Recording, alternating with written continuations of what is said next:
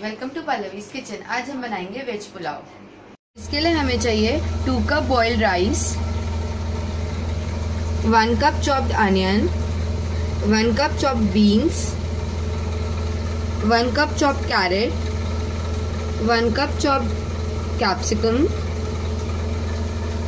Boiled piece,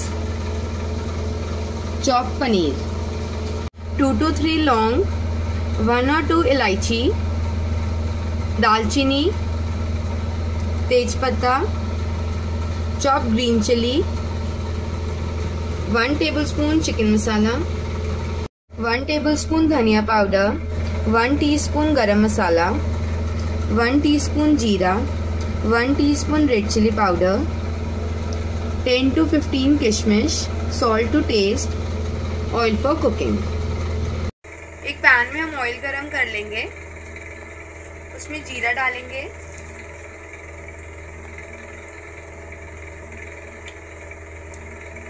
तेज पत्ता, इलायची,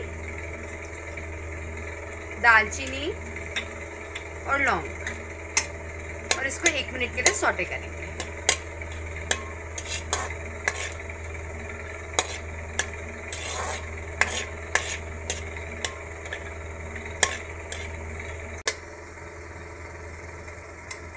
sauté हो गया है, अब इसमें हम अनियन डालेंगे और इसको सौटे करेंगे।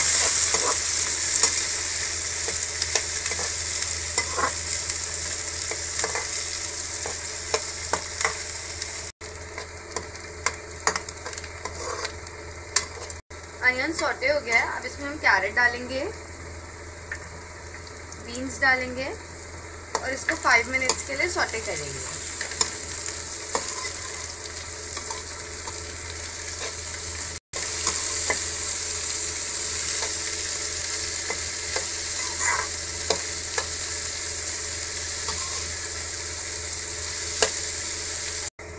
अब इसमें हम कैप्सिकम डालेंगे, ग्रीन चिली, इसको भी 5 मिनट्स के लिए सौटे करेंगे।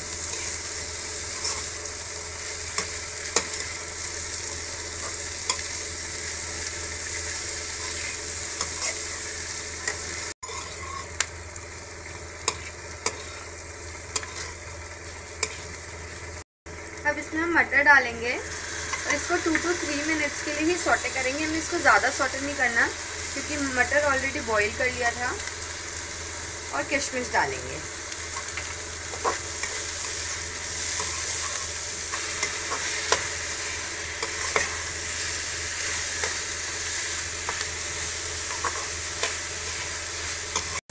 अब इसमें हम पनीर डालेंगे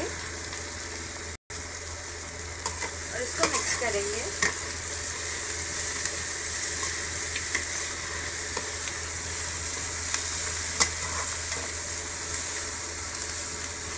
इसमें हम चिकन मसाला, कोरिएंडर पाउडर, गरम मसाला, सॉल्ट, रेड चिली पाउडर और इसको मिक्स कर लेंगे। इसमें हम थोड़ा सा पानी डालेंगे और इसको 1 मिनट के लिए सौटे कर लेंगे।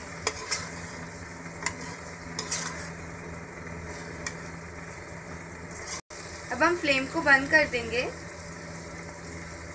और इसमें राइस मिक्स करेंगे।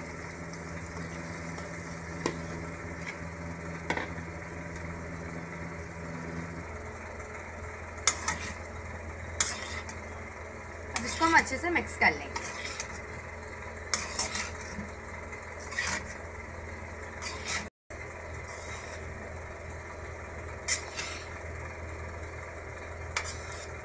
अब हम दोबारा से फ्लेम ऑन करेंगे और इसको मिक्स कर लेंगे अच्छे से।